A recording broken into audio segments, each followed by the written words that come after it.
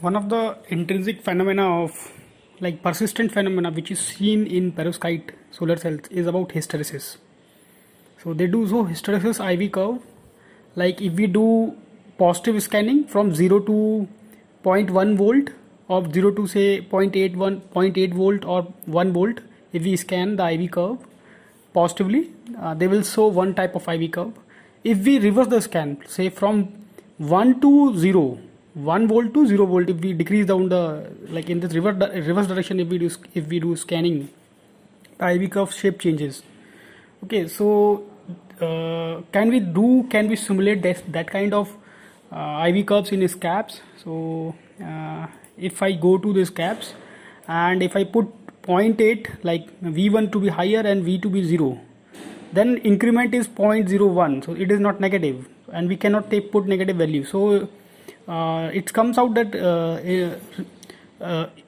reverse scanning of IV is not possible in SCAPS. So in that case, what we can do, say to simulate the hysteresis IV curve of perovskite, for that what we can do, we can take defect models. So in one defect model, we will be putting down the conditions observed for the positive scanning, and in the second defect model we will put in the condition for reverse scanning conditions. Okay, so if I just show you, I have this file PIN structure. So P type layer, I type intrinsic layer, N type layer. Okay, so this is the structure I have used already. And in this structure, what is required here is we have taken two type of defects. So this is P type defect, so basically it will have acceptor defect. Okay, so what you can do, you can pause the video and then you can watch or see all the defect labels what we have taken. Okay, so it is P type and with the acceptor defect. Okay, and this is N type with the donor defect, so it must have donor defects. Okay, so it must have donor defect for the case of positive scanning. Okay, and I is intrinsic layer, all the parameters are shown. You can stop the video and see and have a look on the material parameter which I have used.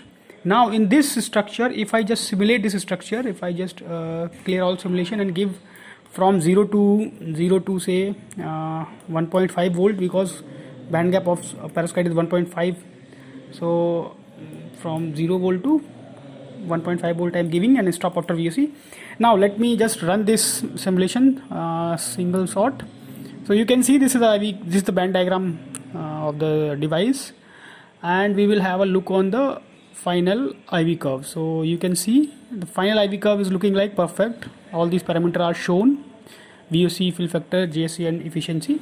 Now in this structure, what I will do, I will now, this is the case for forward scanning. Now if I try to simulate for reverse scanning. So in the reverse scanning, what will happen, it is already known that if I show you this figure, you can see positive pooling or negative pooling. Positive pooling means like forward bias, and negative pooling negative biased.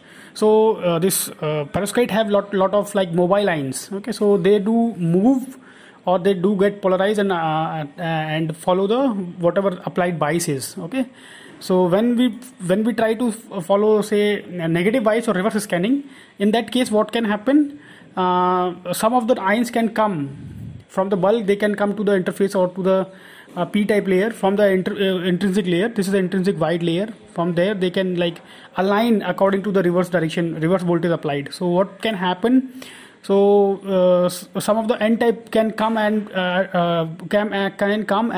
get collected at the P type. So what I will do, I will just give it a donor type. So one of the defect become donor type.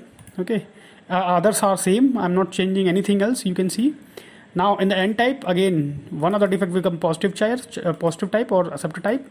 So you can see all the defect what I have taken. Now if I just simulate this IV curve, so this is model 2, and it will give me IV curve which is like equivalent to the reverse pooling. Okay, or reverse IV curve. Okay, so if I just see the IV curve, you can see, so red one is for the positive IV curve and the blue one is for the reverse IV curve, and then you can see a hysteresis type behavior which is occurring. Okay, so this can be termed it, hysteresis kind of phenomena can be simulated in this manner, in this fashion it can be simulated, and then we can term, and then we can like tell why the ice shapes are different. Okay, so that's the thing, that's the first thing. We can also do interface if I take a separate structure. So I have taken here STL and ETL layers, different defect variation at ETL and STL. Now what I will do, I will just go with the other structure. So you can see in this structure here you have P type, intrinsic type, and N type. Okay, so these three layers are shown. So color is different. Color is symbolizing their nature. Okay. Now here the interface is being shown. So interface layer 1, 2. So 1 and 2. So layer 1 is our P type, and then so the first interface is PI interface. So green one is I type intrinsic layer or perovskite layer. Okay.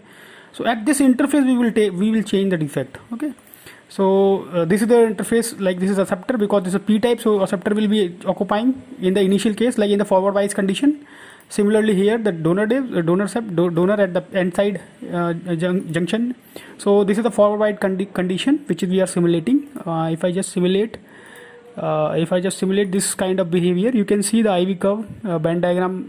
You can see how it is evolving, and the perfect IV curve is being shown. Okay. Now what I do, I don't need to do anything, just interface if I reverse because of the reverse biasing.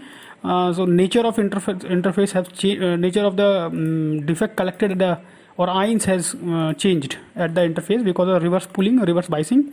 What I did basically at the PI, what I had changed, donor defect I had taken, and I have taken acceptor defect, which is like model 2 or defect model 2 for reverse biasing. And then if I just simulate it, you can see the band diagram. So this band diagram type of is signifying reverse pooling or the reverse collection of charges. Okay, so now if I see the IV curve, you can see the hysteresis again. Okay, so in this fashion, if we take like that, we can simulate out many different phenomena. So light choking behavior we can simulate. We can simulate say various other phenomena we can simulate out, like impurity photovoltaics we can simulate. So those things we can do in SCAPS, taking suitable defect models. So one need to only have in-depth working knowledge of different solar cells, different solar cell type, and then taking upon defect model we can like equivalently simulate out those experimental phenomena.